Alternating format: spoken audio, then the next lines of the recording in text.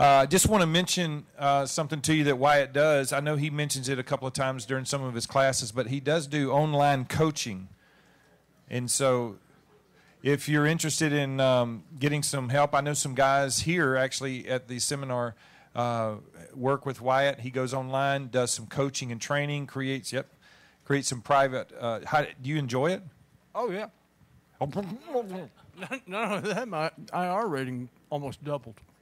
Oh, that's cool. His I rating doubled, went from a 10 to a 20. So like I said, 18, something like that. That's cool. That's very, very good. Well, his information, his contact information is on the sheet. Just want to make sure you do that. Also, just want to say again, we appreciate everybody being here, and hope you guys are having some fun. Lots of tournament racing tonight, so it's going to be good. So I'm just going to turn this thing over to Wyatt. Take it away. Hey, hello. Hey. All right, how you guys doing this morning? Cool. Okay, so now yesterday I started in the second session. I was talking about setups, kind of getting into setup. That was kind of not as detailed as this is going to be. I'm going to try to actually do some more on-track demonstration of what these changes are going to do. Give you guys a better idea of kind of how I would go about feeling the setup changes. So I'm going to use the Renault at Road Atlanta, and the Formula Renault is a really good car because it reacts really well to setup changes, and it's relatively simple. So it's a good starter car to get into if you want to learn setup. Not too simple, not too complex. It's kind of like entry-level aero and two-way adjustable shocks rather than four-way. It's a little bit simpler. And again, the best thing about it is the way it reacts to setup changes. So I'll start with the baseline too. Actually, I forgot I think the iRacing setups are pretty good. Okay, so kind of just looking back on yesterday's sessions, I mentioned the first thing I usually would try to start tweaking and seeing what I can get to the optimal is the tire pressures. So the tire pressures are going to make the biggest difference in the beginning, and then once you find that optimal pressure range, then you can pretty much work from that point forward. So right now I've loaded the iRacing medium downforce setup, and so cold pressures at 19. You can expect hot pressures to get to about 24.5. Again, I'm so used to kPa, I need to convert it here. Okay, so hot pressures, you want to get around 23, 23.5. So to do that, typically, starting pressures would be in the 19 to 20 range. Depending on the track, I may go up 1 to 2 PSI variance from any track. Basically, a track with a lot of low-speed corners, again, I'm going to go lower with the cold pressure. And starting pressure might go as low as 18, 18.5. But again, that's going to give me better traction in the really tight corners. So to travel like a street circuit, like Long Beach, for instance, I would want to run really low PSI and get really good traction in the low-speed corners, and a good bite off those slow corners. To track like Brands Hatch, or even here, because you got a lot of fast corners at Road Atlanta, I might go all the way up to 21, for instance, or maybe even higher than that. You want to test it and you want to try it and see what works for you. So when you're playing around with the tire pressures, and try this when you get to your rig, just test these big kind of differences and setup changes. And like I said, with this car, it's really good to learn because you can really feel these changes, because the car gives you really good feedback. So I'm just going to change the field of view here. This is what I run on triples, and I'm about 25 inches from the screen. I run about 130. So it's a little bit closer to you. Yeah, you can't see as much on the side, but it's just more of an accurate field of view. So Road Atlanta, again, a great test track, like I mentioned yesterday. You got corners where you can really test the shocks over the curb strikes. And you got low speed stuff, you got high speed stuff, you can feel the aero changes or some mechanical grip changes. So a really good test track all around.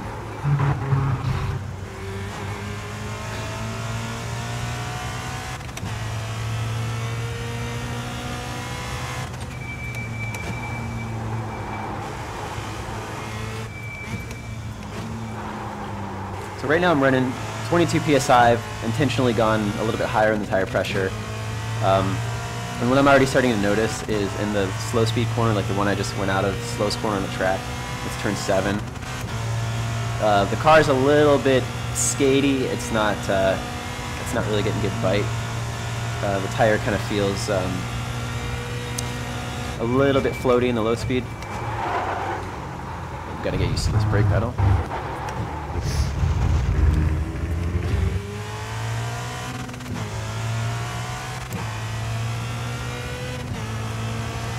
But in these faster corners, it feels really good. The car's really responsive in the faster corners with the higher pressure.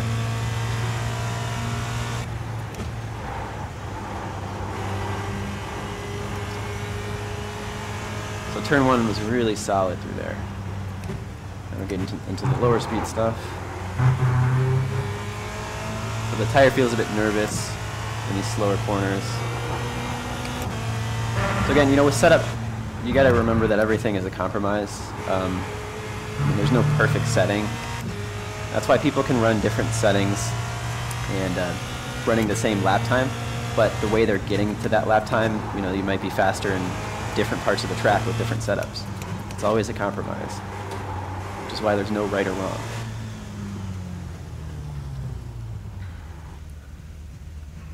So I'm going to go ahead and lower the tire pressure.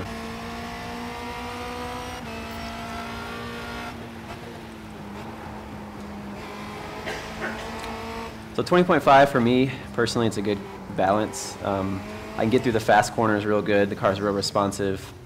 The tire just feels really responsive, gives me good feedback. And at the same time, I'm not quite as slow in the low speed corners. So I still get pretty good traction in the low speed corners. So we'll try that for a lap.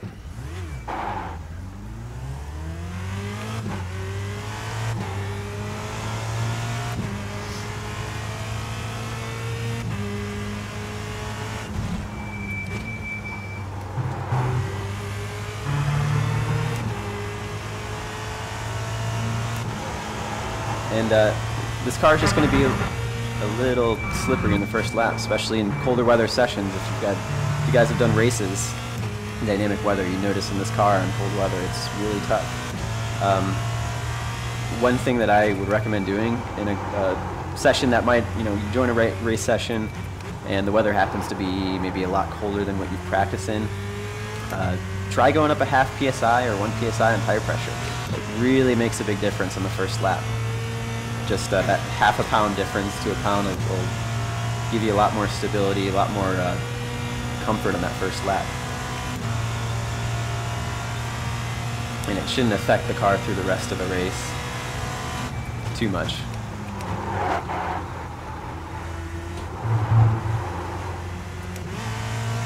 I'm getting a little bit better traction, like out of the chicane, out of that last hairpin turn 7. So I like this tire pressure. This is what I'm going to stick with here.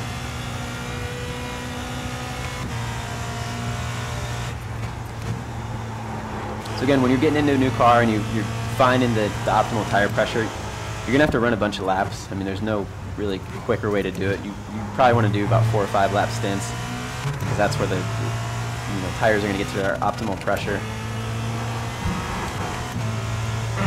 And generally, I would just go by. I'm usually looking at my delta when I'm doing tire pressure changes because you can see where you're picking up time. It's going to be in certain types of corners. Again, as you go higher in the pressure, you're going to get faster and the high-speed corners and vice versa. Do you load a comparison lap so that you're not changing the delta that you're comparing against? Manning just asked if I load a comparison lap. Usually what I'll do is I'll just go in a default weather session. If I'm really just testing the car, I'll do default weather. I'll just make sure that, you know, I don't have that variable. So it's the same weather.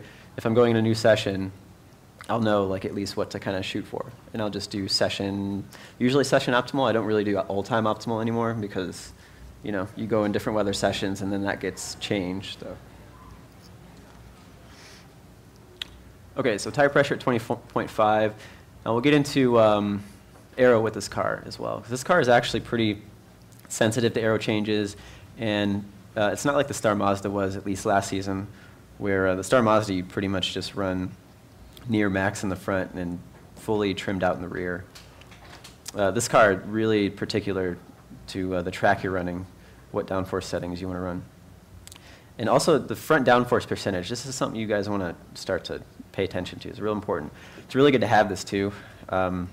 It makes it a lot easier to kind of get an idea of roughly where your downforce level is going to be when you want to add more downforce, because you know, proportionally front to rear, this keeps it kind of level, so you know where you're at. So you see, with the default medium downforce setup, we're at 38.2, which is pretty low front downforce. It's not too far off. So you figure the balance of you know, where the car is producing downforce front to rear. I like to run it at about 41, 42. Now, when I go higher in the wing angle, or overall downforce, front downforce is going to be right around 41 or so. This is about right. But now, say I'm at a track that I end up going faster with the wings a little bit trimmed out. I'd say medium downforce would be about maybe 27 and 10. So you can see as you go lower on the overall downforce, roughly the same front downforce is what you want to aim for, you know, as you're going lower. So you want to change those settings. As you're lowering those settings, you want to make sure you're matching up that front downforce percentage. That's really important. That'll save you a lot of time trying to figure out, you know, how to go lower, higher in the downforce, and keep that same front downforce percentage.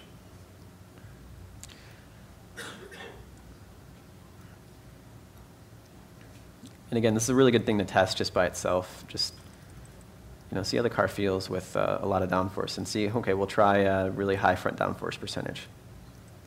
So we trim the rear wing out a little bit, and we're running max front wing. So the car's going to be, we would expect the car to be pretty oversteery.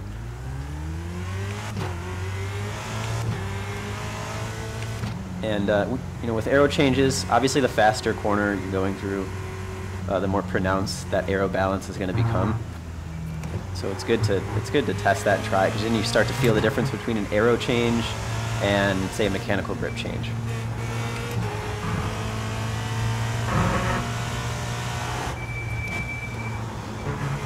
So the car is like much more nervous now, and the front end just wants to point. It's much harder to drive. And some people like to drive the car really loose.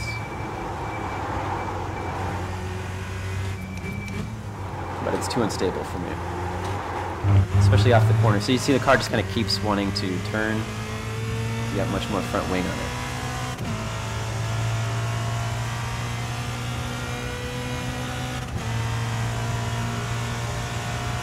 Now again, turn one here is really good, a really good place to test the aero balance. Get a good idea of what you got.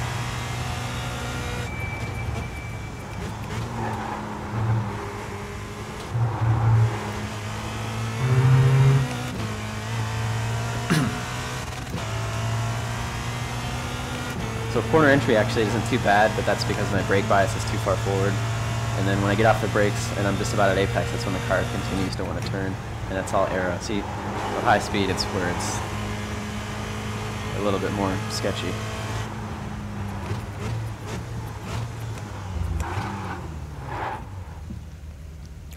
Now, finding the optimal downforce settings for every track is, it's not really cut and dry. You just got to test. You got to run laps. And what I would recommend doing is just simply running. Once you get the track down, then that's when you want to start getting into this stuff. Not until you're consistent. But once you get the track down, just go down on downforce in increments of maybe 5 degrees on the wing or something. So for instance, say we start at high downforce, so we got the downforce maxed out, which is a good way to start testing. Get fast on max downforce and start trimming out the wing. And that way, once you're quick with the track, you'll figure out quickly where your overall gain, is it going to be greater or less? Because obviously with less wing, you're not going to have as much grip in the high-speed corners, and you're going to be faster on the straights. So it's always a compromise. So at Road Atlanta, I found that running about in the range of 25.9, 26.10 is pretty good. I think I ran a league race here, the 2K Cup, and I ran 27.10, and that worked out pretty well. But I was just as fast with 25.8, I think, but 27.10 just gave me a little bit more stability, so I stuck with that. And again, when you're running lower downforce, sometimes it takes more than 5 laps to adjust to it, because you're so used to running with the high wing, you can push harder in the high-speed corners. It gives you more confidence. To make the lower downforce work, you've got to really adapt to the car just having less overall downforce. So that's something to consider too. Before you just go and try lower downforce and you're immediately slower, you might just not be pushing the car as hard as you could. So again, that just takes laps to test and get up to speed with that. Now, one thing that I noticed when I was driving was the brake bias was kind of preventing me from trail braking very easily. So we've got it defaults to 56.5. What I'm pretty much running at every track is around 55.1, 54.8 maybe. I think at Donington, 55.1, Road Atlanta, 55.1. So I'm going to stick with that. And again, as I mentioned yesterday, the brake bias, one of the easiest things to adjust. You just got to take into account specifically how it's affecting the handling of the car. Again, the brake bias is only affecting the balance of the car on braking and turn-in before weight transfer, before the suspension settings are really taking effect. So for instance, when I was running just earlier when I was trying lower rear downforce, I noticed that when I would turn in, the car still had understeer, even though I lowered the rear wing a lot. And that was because that brake bias was more towards the front, a little bit too much front bias. And then once I got off the brakes, then I could really feel that aero oversteer. And just start to think about where you're feeling these changes, specifically what part of the corner. That's really important. Again, just building that awareness to those setup changes and start to kind of pinpoint exactly what you want to change. So again, the only thing I've changed now is brake bias, and already I'm able to trail into the corner a little bit better without the fronts wanting to lock so easily.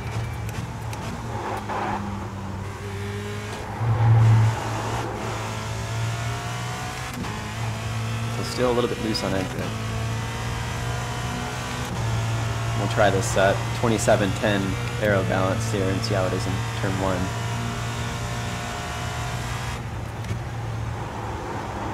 The brake bias is much better, so I'm able to trail brake into the corner and just kind of make it more of a constant arc from turn into apex.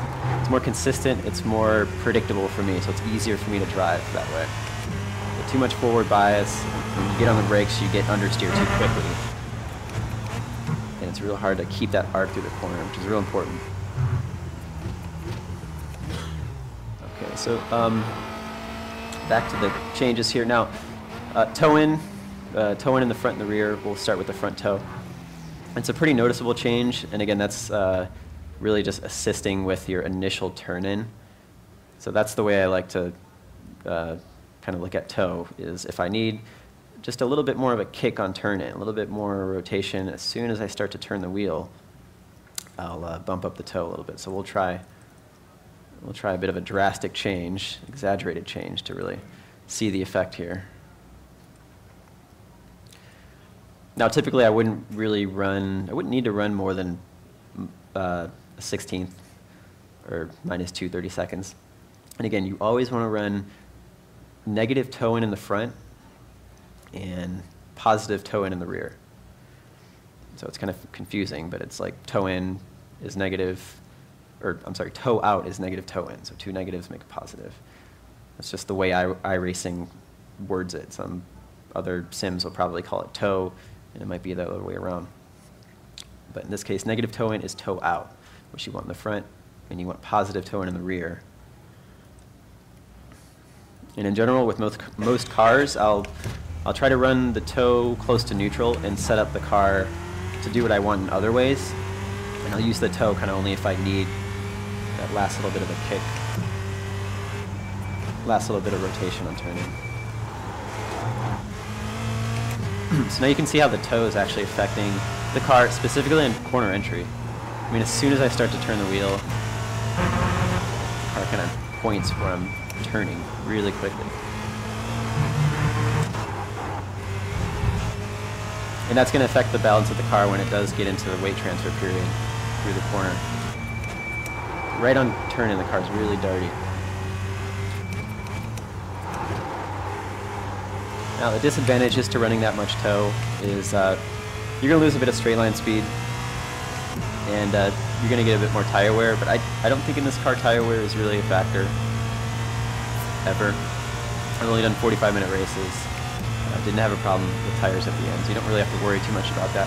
It's more so just straight line speed, so I try to use as little toe as possible just to keep up higher straight line speed.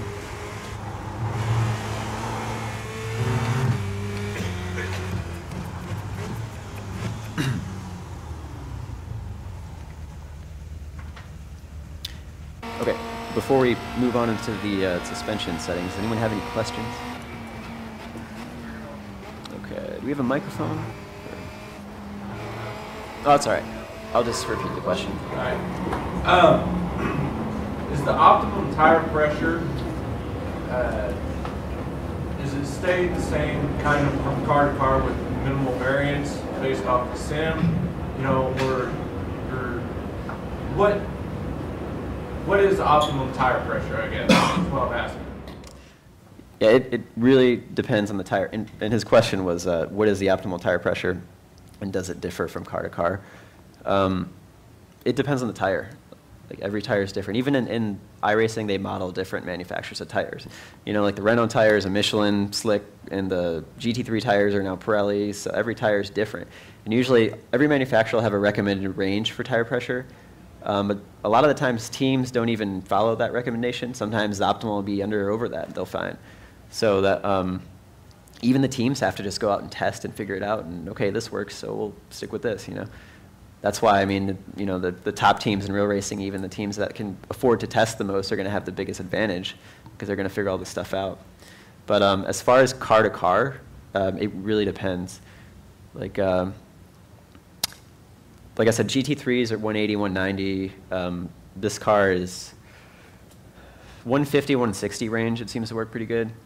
I think the Star Mazda is pretty close to that, maybe a little bit lower. Anyone know if the Skip Barber is lower than that optimal tire pressure range? I think it is, because you run the starting pressures on the Skippy pretty low. So it really just depends on the car and you know, what gives you the best lap time at the end of the day. Anyone else have questions on tire pressure, toe, and Go back to the aero setup screen.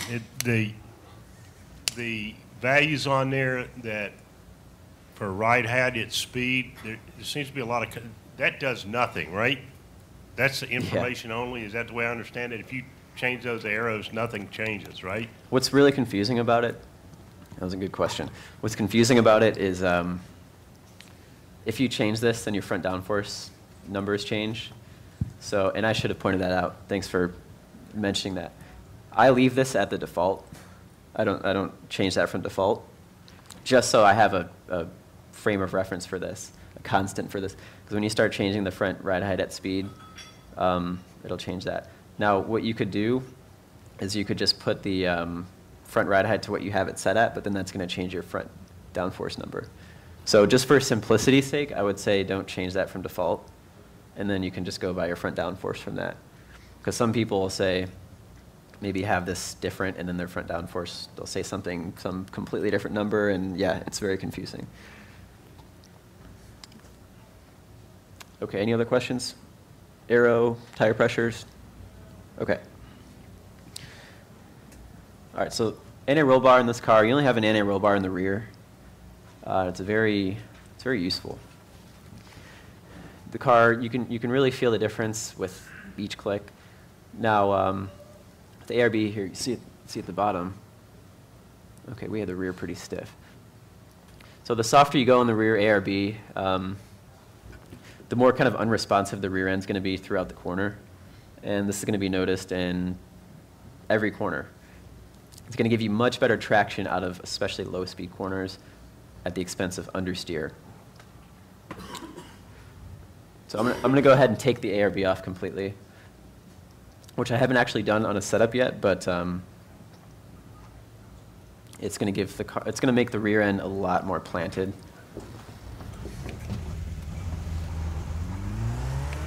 And this is something you want to try too, because it's, like I said, the ARB adjustments are really very reactive. Now, what I would recommend for anti-roll bar in this car is running as close to the softest setting as you can, or as you prefer to the point where you can at least get the car to turn.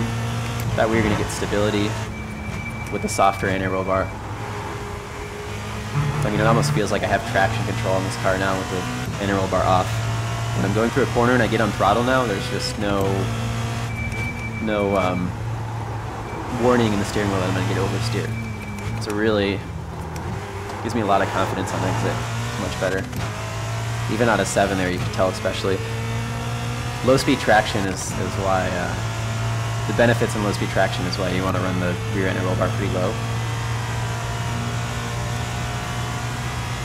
So I'd say in this car, it probably won't be ever running more than, I guess, the middle setting.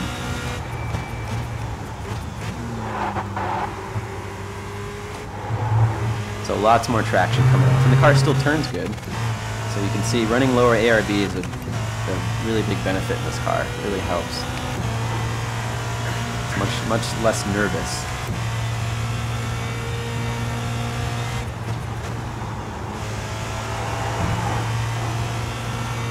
The car is much more stable, so I think we'll stick with the lower setting. Now again, I have it disconnected, which it's also something you can try, but I usually keep mine around the second to lowest, so the closest to being disconnected seems to be best for me. So that's good traction, and that just makes the car easier to drive.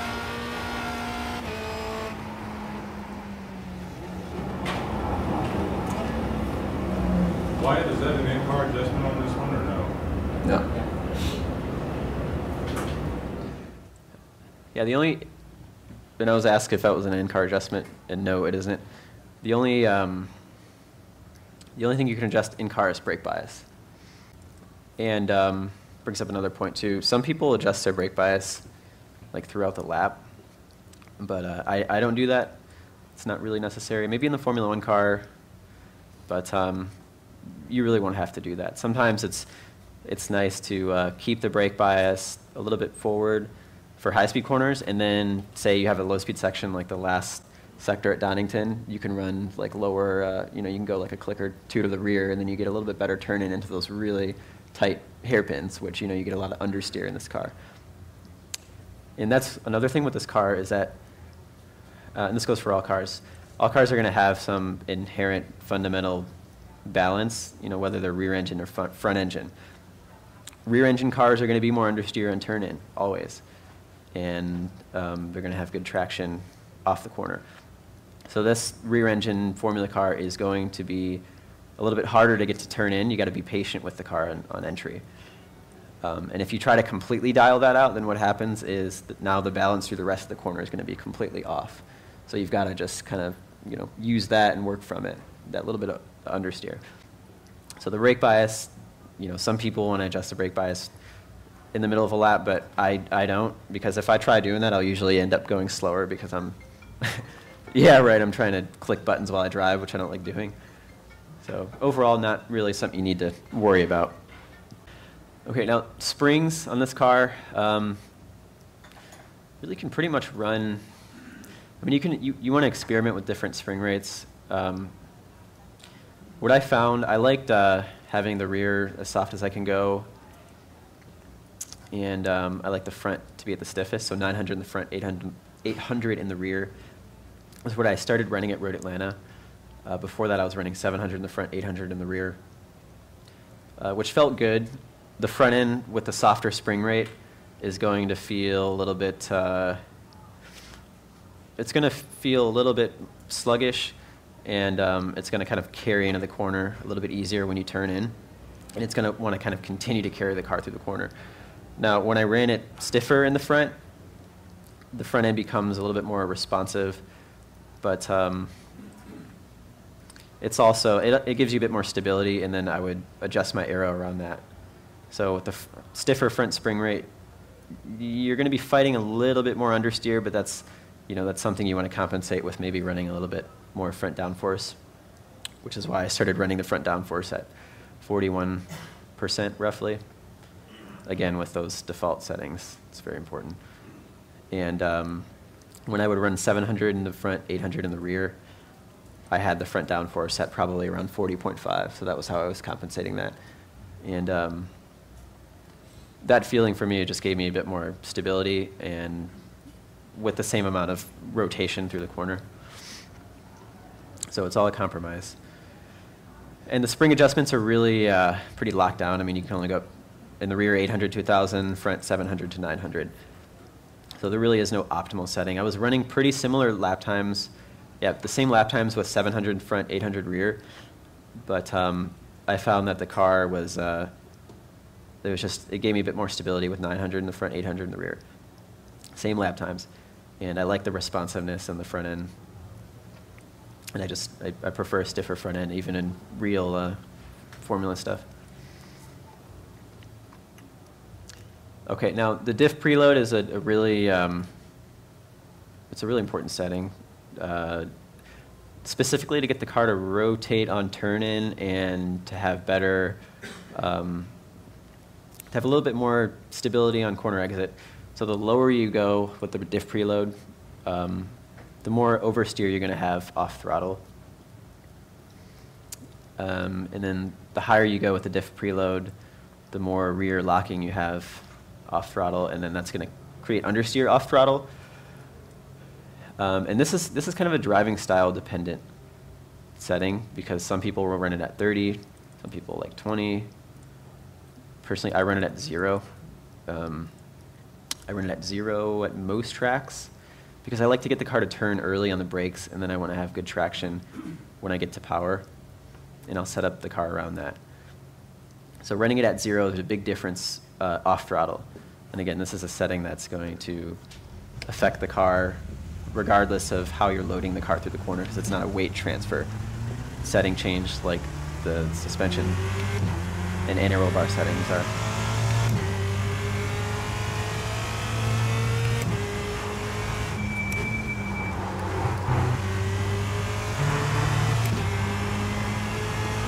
So if you watch the balance of the car and turn in, you'll see right when I get off throttle and turn in, the car will just kind of point to where I want it to go pretty easily.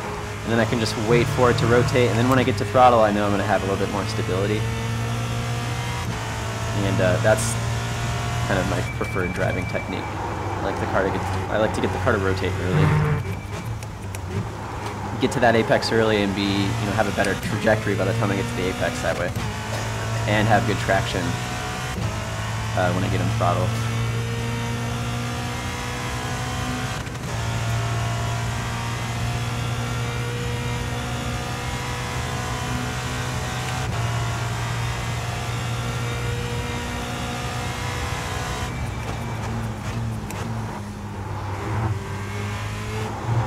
So now when I just get off the throttle and I'm turning, the front end will just point a lot easier.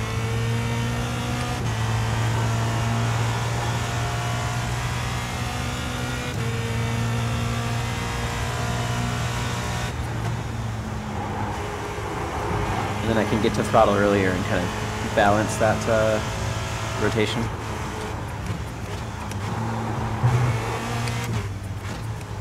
So that's diff preload. It's a really useful change. So definitely try out those different settings and see what works best for you. And Wyatt, do you target kind of a neutral balance point yourself on diff preload for that? And does not running lower diff also give you a little bit more rotation in the car, stable rotation in the car mid corner as well? Yeah, I mean it's a balance of off throttle, braking, turn in, and you're wanting to maintain a constant arc through the corner. It wants to be really constant. That's always going to be the fastest way to take a corner. So you want the balance of the car to be constant from entry to mid to exit. And for me, when I get that early rotation, I can balance it really well because I trail brake a lot.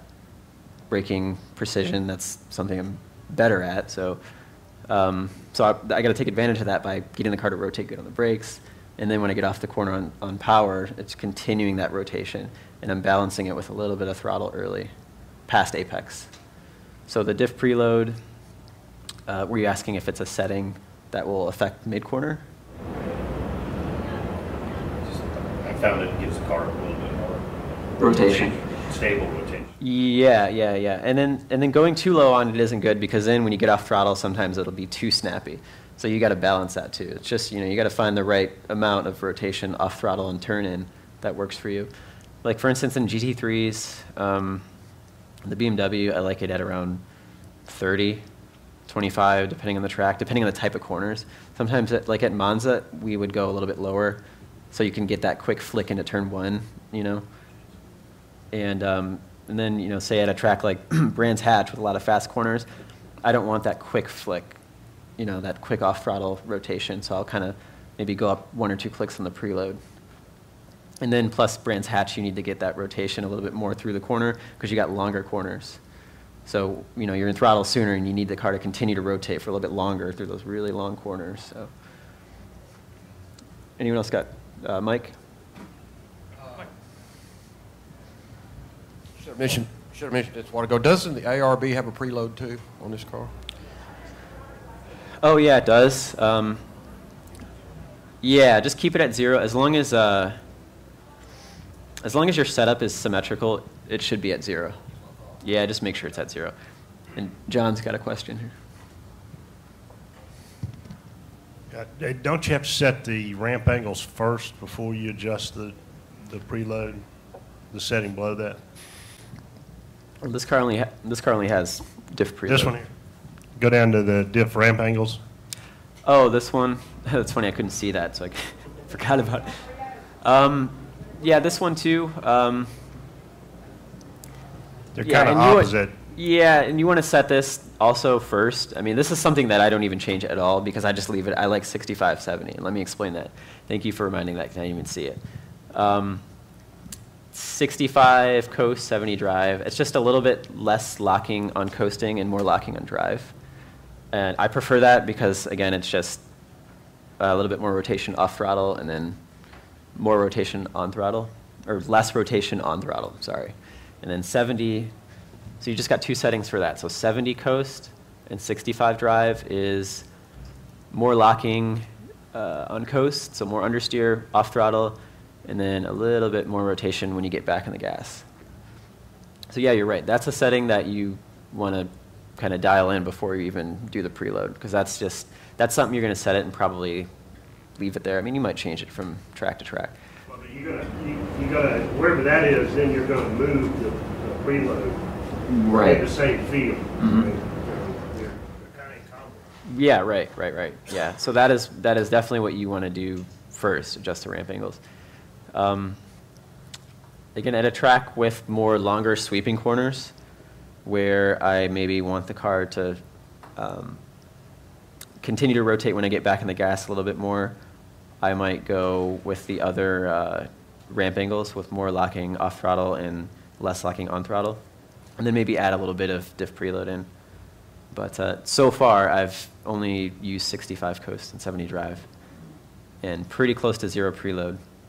So that's something to consider for faster tracks with longer corners, where you're on throttle sooner and you're still carrying the throttle through the corner for a little bit longer. In that instance, you might want the car to rotate on power a little bit more. Okay, so bump and rebound. So this car has a little bit simpler bump and rebound settings, and as far as I understand, it's going to affect the shocks over curbs with the same setting as it's going to affect the car on weight transfer. But now I've been adjusting these settings mainly for curbs, and what you'll notice is that it will also affect weight transfer too, but you only have two-way adjustable, so it's going to adjust both. So we'll test these here. We'll just go minimum and maximum just so I can demonstrate what they do over the curbs. So getting these shock settings right is actually really helpful at a track like here with going over the chicane, the turn 3 chicane, and the turn 5 left-hander at Road Atlanta, the notorious exit curb that throws your car around. Does anyone else have questions on diff, preload, ramp angles? You had a question, I'm sorry. Yeah. Wait, Wendy? You're talking now, you're a very experienced road driver, so you do a lot of trail braking, as you were saying. If you're not quite up to the trail braking, would that very much affect how you're going to set the car up then if you're, or would you recommend starting learning to trail brake from the, as soon as possible? Yeah. Braking into the turn and carrying the brakes into the turn. If you want to set up your rig to be able to do that. You want the pedals to be comfortable enough to where you can modulate that little bit of brake on turn in. It's really important because that's how you're going to get that balance that you want in that transition from braking to turn in. Really important. And you're absolutely right. That will affect how you set up the car. That's why some people like certain setups and other people can't drive certain setups, because they're not trail braking at all, or braking too hard on turn in or something. So definitely work on modulating that brake pedal on turn in. And one thing you can do that's really useful is when you're driving, you got this. I can't show the mouse, but you see where my throttle and brake is. Like, just look at your brake input and try to be aware of that little amount of brake input that you're using. Right up on the screen there in the bottom left, you can see it. And then, go back and watch a replay. Because when you're starting to turn in, you want to be on the brake really lightly and starting to ease off the brake into the corner as you continue to steer into the corner. Really light brake release. That's the best thing about getting good pedals, because it makes that easier, and you can just control the brake modulation easier. So yeah, that will affect setup. For instance, I trail brake. I think I trail brake more than most people, and that's coming from driving front-wheel drive cars where you had to trail brake to get them to turn, and that's why I like lower preload, because I can take advantage of that early turn-in rotation on the trail braking. A lot of people run higher preload though, so it's there's no right or wrong way. It's just that suits my style of driving. Okay, so the gearing in this car is kind of something you don't have to worry too much about. All you have is a 7th gear, and sometimes you'll run the longer gear. The only tracks that I ran it at so far was Phillip Island, just because you have that really long last corner that you already carry a lot of speed into, and then you go down the straightaway, and you would hit about 153, 154. I think the shorter ratio tops out at about 150. And it's funny, we were using the shorter ratio at Spa. It was faster.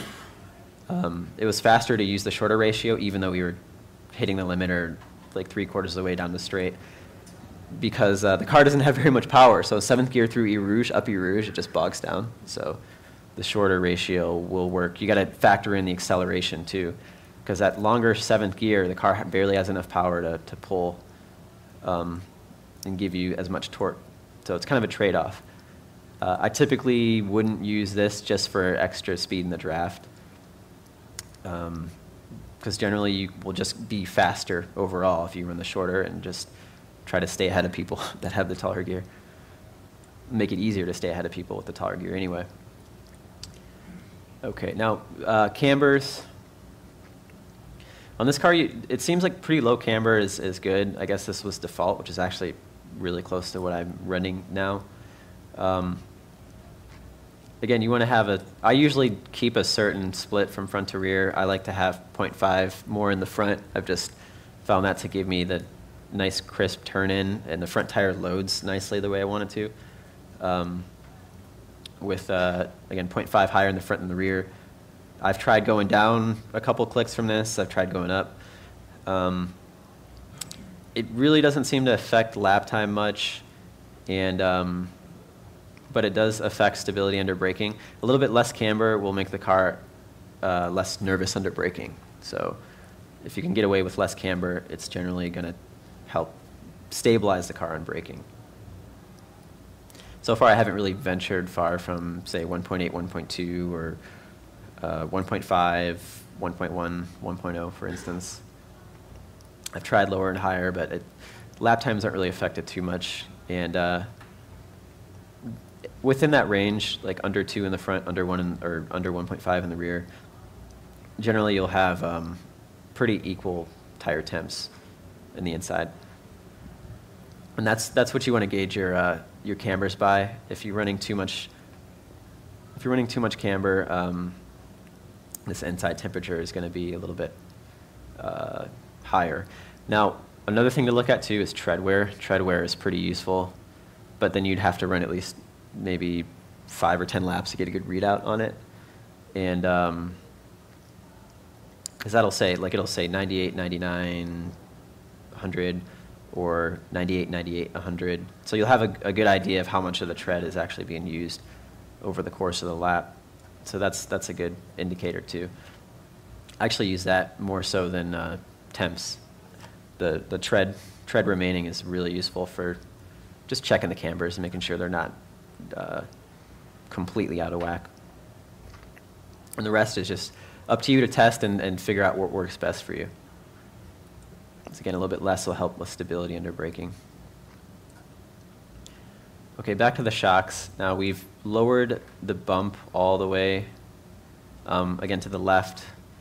So now what that's going to do is when I go over the curb, that should make the car a little bit more bouncy on compression.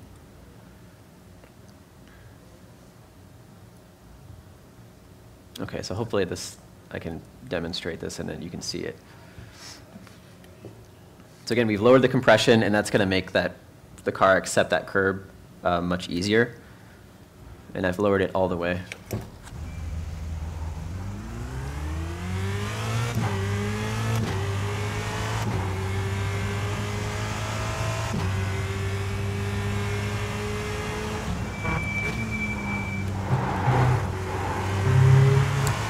So just going over the bump, and this is actually how I test high-speed shocks really quickly. I'll just do outlaps and drive over a curb. Going over that bump, the car was, let's see, kind of slow-mo it.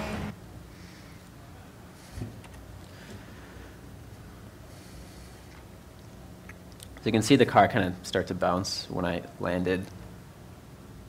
So that soft bump actually seemed to accept the curb pretty well, but it was just when the car landed, it started bouncing. So let's try running. Now we're going to go in the rebound, and again, the rebound is going to bring that tire back down to the ground after that initial curb strike. So if we go right, it's going to bring it down quicker.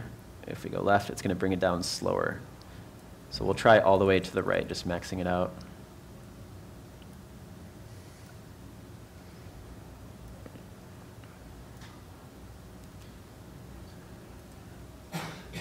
So right now we've got completely softest setting bump or slowest, and then completely fastest rebound setting. This is actually what I ran at Road Atlanta.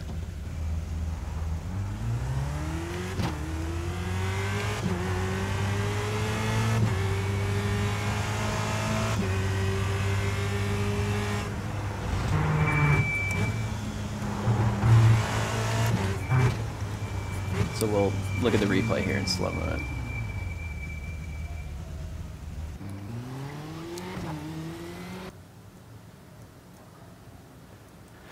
Okay, look at how the car sets on the ground after it hits the curb. It's really connects to the road pretty quickly. So see, there wasn't really a bounce that time. So that's going to give me a little bit more traction and confidence to get back to throttle even sooner. So that really helps at a track like this, when you can just get the power down a little bit sooner. And so that's minimum compression and maximum rebound. I found that to work pretty well.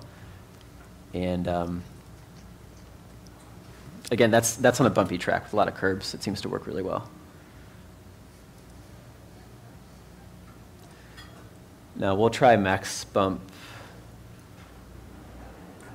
And see how that affects the car with the curb here. Okay, max bump, max rebound. So in this car, I've really been adjusting the shocks just for curbs because getting it to react well over the curbs makes a big difference, and being able to get the power down and have stability, which is real important.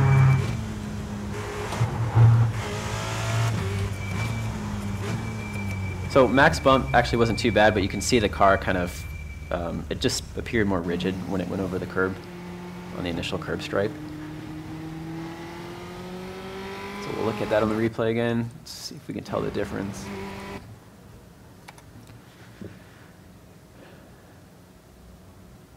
So you can see the car is kind of rigid even when it landed.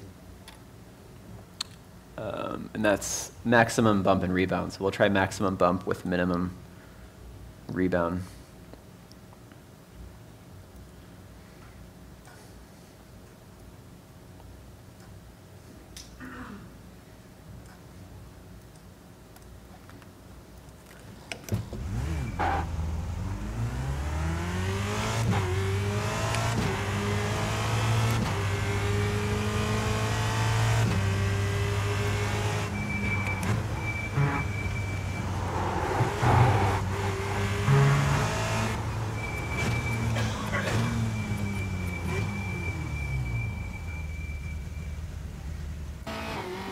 Try that again. That was pretty unstable over the curb, but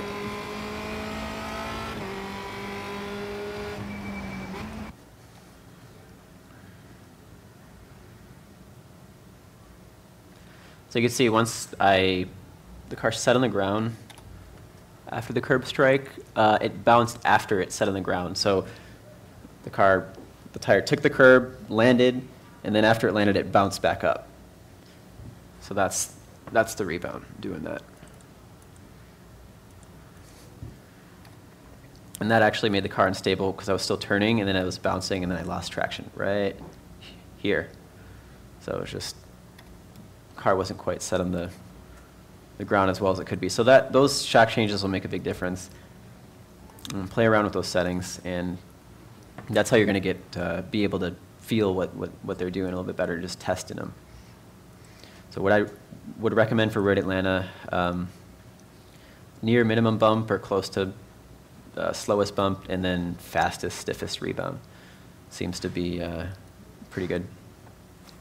Okay, before I move on, real quick, does anyone have questions on shocks? Same principles apply to something like Sebring, like something here, like your setup here would be. Oh yeah. Transfer over to Sebring. Yeah. Yeah. Yeah, I would definitely run probably. Yep, minimum bump, max rebound at Sebring would be best. And it'll depend on the car too. You don't want to go and run minimum bump and max rebound at every, or in every car rather, because every car has different parameters for the shock values and how they work. So that you just have to figure that out by the car. For instance, in the GT1, the Aston, for whatever reason, maxing out all the values worked the best. With max bump, max compression, the car would accept the curb the best, and then with max rebound, it would set on the ground the quickest. Anything less than that, when we try to tweak it within that range, it was just not as good as maxing it out. So, clearly the optimal parameter for that would be, outside of the window of what iRacing even allows us to adjust. So in that case, sometimes you could just max out everything and it works the best. So it does depend on the car, and that's why it's good to just test the stuff and try it. And in the GT3s, for instance, overall shock values usually run pretty close to stiffer settings, at least in the BMW. I'm not entirely sure with the Audi how it works since the update, but near stiffer shock values overall with a little bit more rebounded bump, at least in high speed, is what's preferable from what we've found through testing. I'm guessing I know the answer, but do you go ahead and do asymmetric setups with the high speeds yourself at all? No. But like we've tried it at Monza, like to get, because when the right side smashes that second apex or that second chicane, but it just kind of affects the car too much everywhere else, like negatively. So, okay. But yeah, just keep it asymmetric or keep it symmetric, keep it simple. Now, ride height in this car. You want to try to run as close to as low as you can in the front. That's generally what I've been doing at every track. Tracks with really high curbs are an exception, like Road Atlanta. The split, I've figured that like 0.6 of an inch front to rear seems to work pretty well. That gives me like pretty consistent balance on turn in. It's not too quick and it's not too slow. The turn in, it's nice and subtle.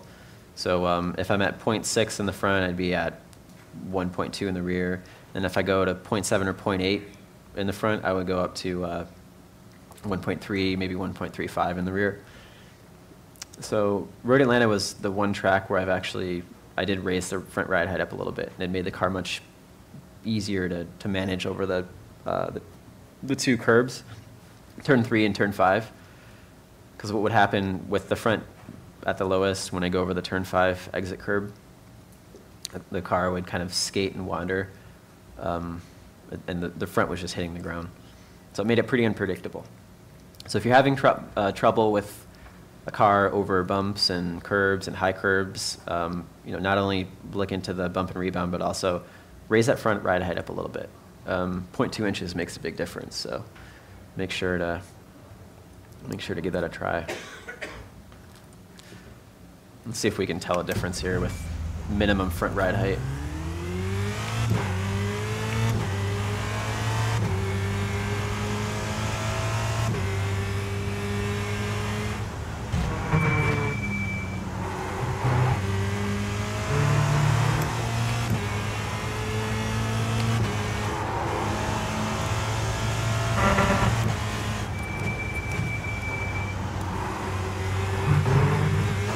So right here is where I noticed the minimum front, and the car is just a little bit more nervous.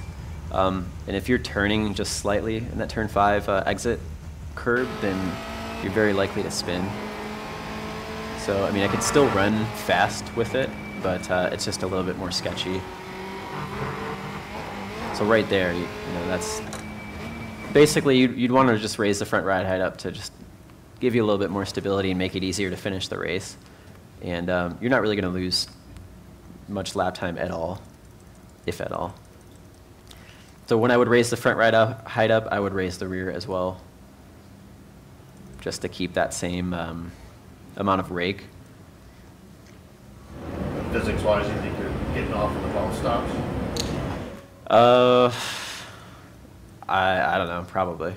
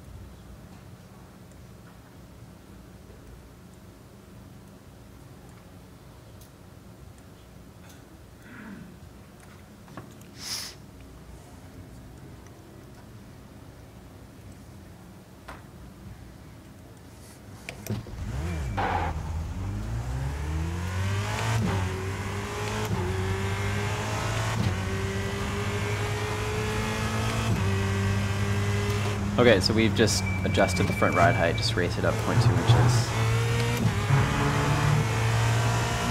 Car feels really good in the turn 3 chicane now. So that's real important. You want to finish the race first and foremost, and again, just make the car easier to drive. That's always the goal with the setup. The car didn't quite feel so skatey coming out of 5. Just gave me a little bit more confidence to get back to power. Now coming off the corner, it's much easier to get to throttle earlier, and the car keeps rotating, but I've got that rear end much more planted.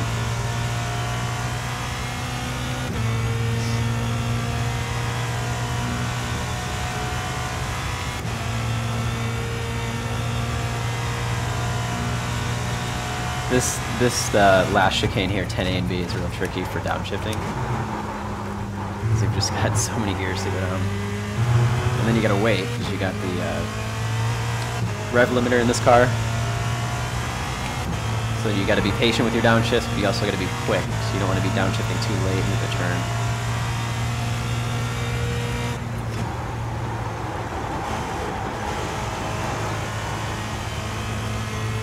Much more stability now since when we started with the baseline. I'm pretty happy with the way the car feels now.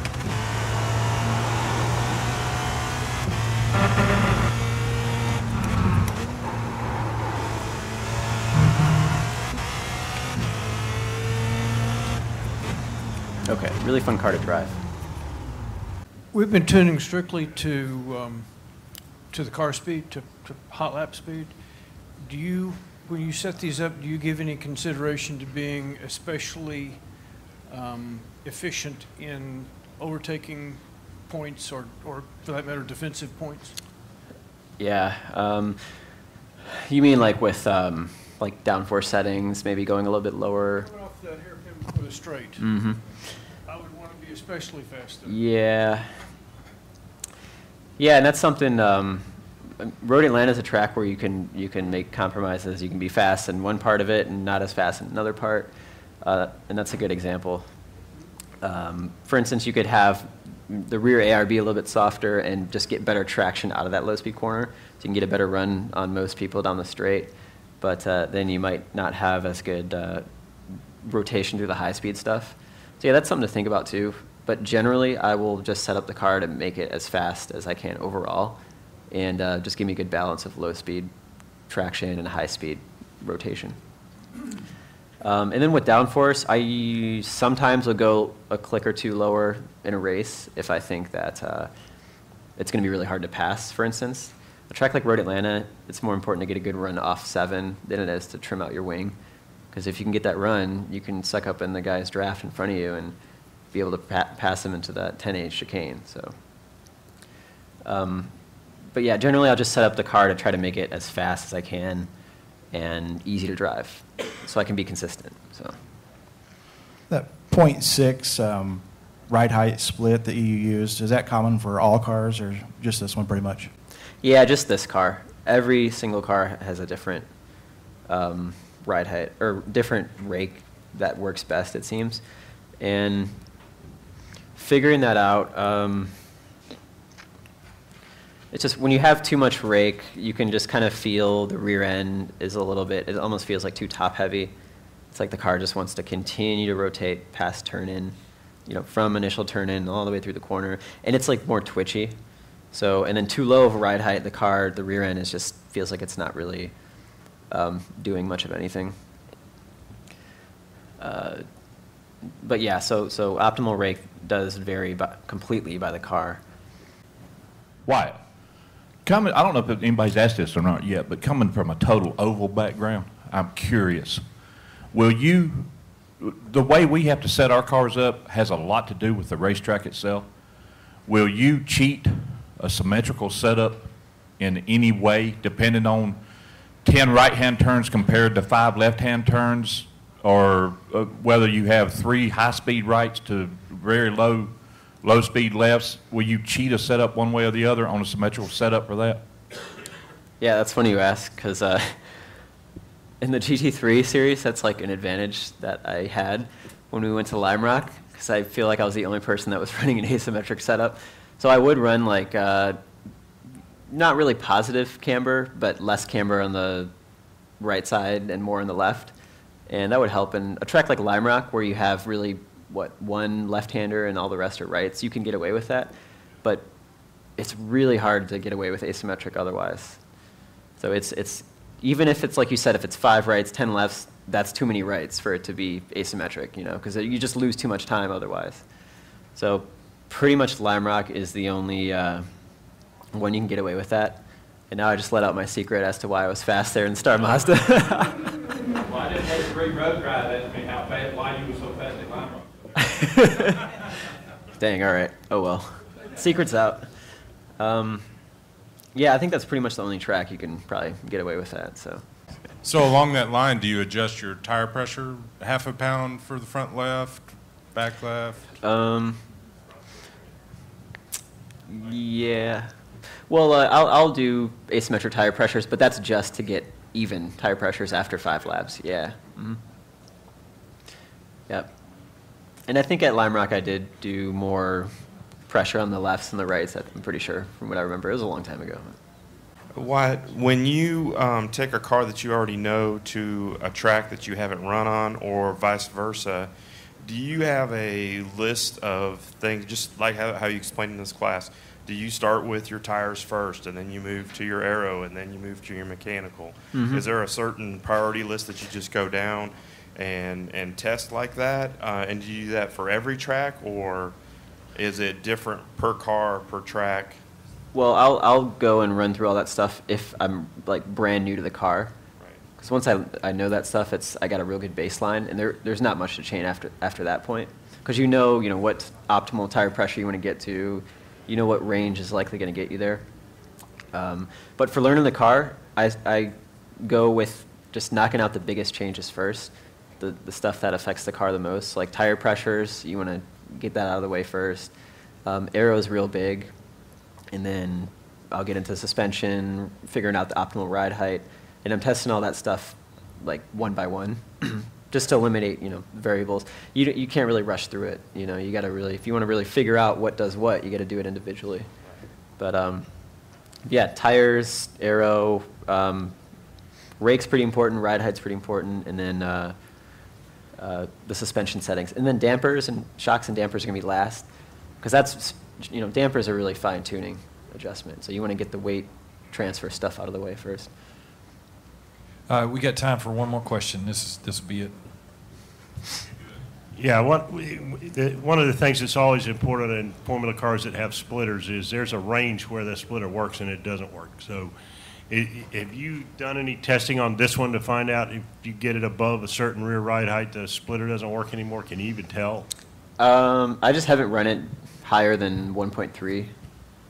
So I haven't tested anything drastic with ride height. I've just always been lowest in the front and 1.2, 1.3, 1.15 or so in the rear. All right. Well, if you have any more questions about these setups, just talk to me. I'll be glad to share you all my secrets why I was so fast at Lime Rock. But little tire hack. Just wanted to say again, thank you guys for coming. We're going to have another class here in a few minutes. David Cater and Ray Alfala are going to show you how they set up cars. So it'll be an awesome time. Let's give Wyatt a big hand.